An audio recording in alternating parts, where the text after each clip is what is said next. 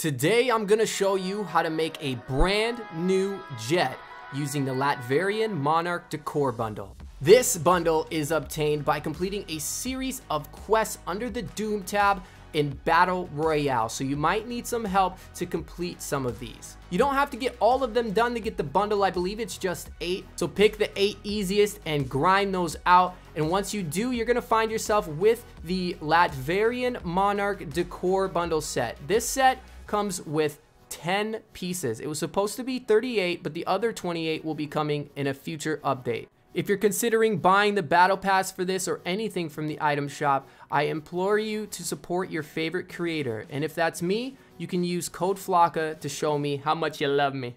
Well then, let's play some Battle Royale.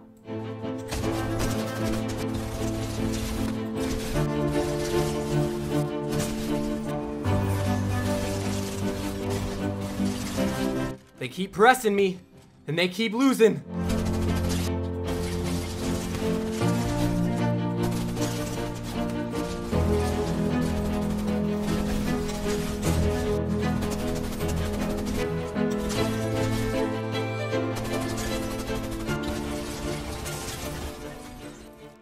Well, so we didn't win, but we unlocked the Latverian Monarch Decor Bundle. Check it out. Here we go. We got all of these pieces, and that's why we're here, to make a new aircraft using these specific pieces, and the cogs are already turning. Let's hop into our sandbox world and get going. Just like every vehicle, we're starting this one off with a car jack, and I'm thinking I'm gonna make a jet this time. But for now, let's start off by filtering the Latverian Monarch Decor from the rest of the sets, and that way we can only find the pieces we're looking for. So I'm gonna scroll through here and find some really cool pieces that we're gonna be able to use for this jet. I'm actually gonna turn the filter off because I am gonna be using a little bit of frost pine to ensure the integrity of the vehicle. So I'm gonna start off with a 16x2 frost pine floor, and I think I'm just gonna start it right here. And as always, I have no idea what this is gonna look like. We're just gonna see what we can cook. So going back to the Doom coffee table, I think I'm gonna place one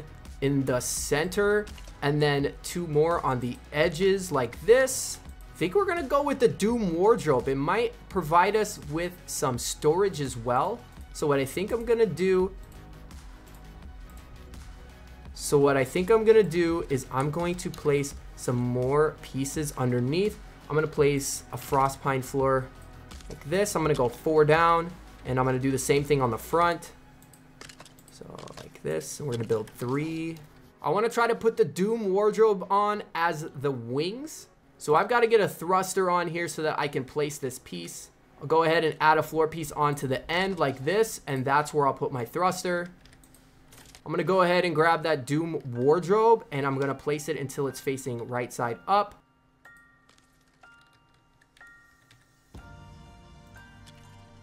I'm gonna readjust this one on this side because I want the wardrobe to hang over by a stud on the inside there. So I'm gonna replace this one like this. I'll destroy this side. It should hang off by a stud on both sides of that 6x2. Okay, now I wanna take the 6x2s. I'm gonna go to that like middle seat thing that we placed right away. And I'm gonna place one on the side like this. And then I'm going to go like this, so it has to hang over by a stud now, because otherwise, you know, you actually can't place it right on top. So it looks like we're gonna do it like this, and I'm gonna keep doing 2 studs like that. So I'm gonna place those 6x2s like this. That's 1, 2, 3, 4, and the last 2 are side by side. Should be flush with the top of your vehicle. So by now your jet should look something like this. All right, so on the sides, you're gonna have 1, 2, 3, 4, 5, 10, 20 slots of storage. We've got items like the Doom Forge that would go really well. The Doom Tank would work really well. Some of these I might reserve for the aircraft or the survival vehicle just because they're so large. And this jet is looking to be a little bit smaller and a little bit more compact. The Doom console, oh my goodness, this is almost a must. So I think I'm gonna throw this one on the very back, place it like this. We've got these really cool anvils that look like projectile launchers. Let's put those on the side. I need a good look for the front of this jet. It needs to be a small piece. It can't be large. So might have to go with the Doom planetary model here. So what I'm going to do is grab a floor. I'm going to place a thruster on this side like that. I'm going to take the planetary model. We're going to point it at the thruster, move it over till it's green, and we're going to move it up as far as we can. And that way those little planets or whatever aren't touching the ground. This is looking pretty good so far for me, so I think it's time to add on the tires, thrusters, balloons, whatever we might have planned. Okay, so I think I've decided against tires on this model. Usually I put tires on every single aircraft, but for this one, we're gonna try without, and I'm gonna throw a thruster right here so that I can put 2 more of these coffee tables down. I'm gonna point it at the thruster, move it over. That's as high as it'll let me go. And we're gonna do the same thing on the other side. Point it at the thruster, move it up as high as we can go. And we're just gonna get rid of those floors we just placed. And there we go, the jet. Now I need to add the thrusters. So I'm gonna throw 1 right down here in the middle. And then I think maybe even 2 more right here. And because I absolutely hate when the thrusters overhang, I'm going to place 6x2s underneath on the backside like this. So I'm going to go to the coffee tables on the front of the jet, and I'm going to place 1 thruster there, 1 thruster there. And on the backside, right next to those thrusters we just placed to go forward, we're going to place 2 more thrusters. These are going to be thrusters that we use for turning. So this one is going to push the body of the vehicle to the right. So for me, that's channel 2. So that makes this one channel 1. And if we're going by the alternating rule, then this one is channel 2. And this one in the corner is going to be channel 1. Now it's time for the balloons. And I'm not 100% confident that we're going to get good balloon placement here, but we're going to try. So they would work really well right here if the anvils weren't here. So I'm going to place 2 like this.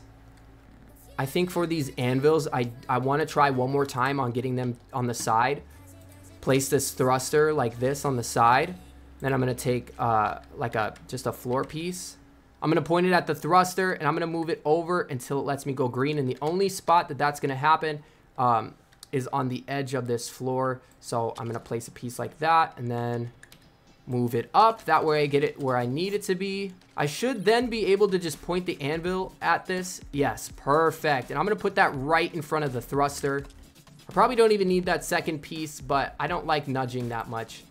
There we go. The second turret is in. And here is the brand new look that we have. We can go ahead and actually add on some stuff that we want on here. We've got 20 slots of storage, but I think we might try to sneak some grand chests, maybe even just 1 on. Personally, there's a lot of weight on the back. I think that this is going to need some help. But I'm going to throw the 2 balloons right here, and we're going to see how it does. I'll add 1 chest of storage right there, and our driver's seat is coming into view here, and we're going to throw that actually right here. I have all of my thrusters adjusted. The channels automatically place themselves where I need to be. The thrusters pushing me forward on channel 3 and the balloons being on channel 4. So the only things that you actually have to go in and change are these turning thrusters. It's time for the test. Let's remove it from the jack. What we always do to test is just activate the balloons, and we look at the tilt of the vehicle, and we go from there basically. So right away, my suspicions were confirmed. This vehicle has a lot of weight on the back. Flies pretty good for the first time. Not bad. Let's see how the turning works. Okay. I do want to adjust where these balloons are sitting. I'll move them back 2 studs onto that upper floor right there in the middle. And also, we got to see if this thing can fall to the ground without taking any damage. So here we go. Oh yeah, baby. Indestructible. Little glitchy, but indestructible. Whoa. I'm in the nether. I'm in the Lego Fortnite nether. What was that noise? Okay, let's take the balloons and let's place them where I said I would. So we're going to go into the activated balloon, and I'm going to move it back right there. I don't believe that's going to hit the chest and cause any problems, But like always, we've got to test it out before we assume anything. So let's activate the balloons now. And ooh-wee, that lift is literally perfect. Okay, and now we're flying it, and it looks like it flies really well. You can go ahead and add more floor pieces on the side right there. That way you can fit yourselves 2 more activated balloons in case this isn't high enough for you. I like to have varying speeds and heights between all of my aircraft, so I'm not very picky. It does turn a little fast. You can maybe get away with moving the thrusters a little bit more to the inside. That's gonna reduce how fast it spins. The closer you have those turning thrusters to the inside, the more it's pushing on the middle of your vehicle instead of the ends. So if you find yourself turning too fast, don't remove the thrusters. Maybe try moving them closer together. We've got 1 chest of storage as well as 20 extra slots hidden in those wardrobes. So a lot of storage on such a small, compact vehicle. You've got decent fly speed. It has okay handling, adjustable handling as well, because you can move those front thrusters in on those coffee tables right there. To show you what I mean, I'll actually demonstrate here. So I'm gonna move these thrusters in like this. I'm gonna give them their respective channel. And now when I turn, it is a lot slower. Like, I don't know if you can see the difference between this and what it was doing, but I couldn't really aim where I wanted to go. It was just whipping me in 180s the entire time. So move those thrusters in if you don't like turning fast, and enjoy yourself a brand new Doom Jet. If you want other themed vehicles, jets, survival vehicles, I've got a playlist for you. You can go check out my LEGO Fortnite build tutorials playlist. You're gonna find the best variety of vehicle tutorials in all of LEGO Fortnite. But that's it for now, you guys. If you followed along, you have yourself the Doom Jet. Let me know down in the comments what you think about this one and where does it stack up against all of the other jets that I've made. Take it easy, you guys, and as always, I will see you in the next one.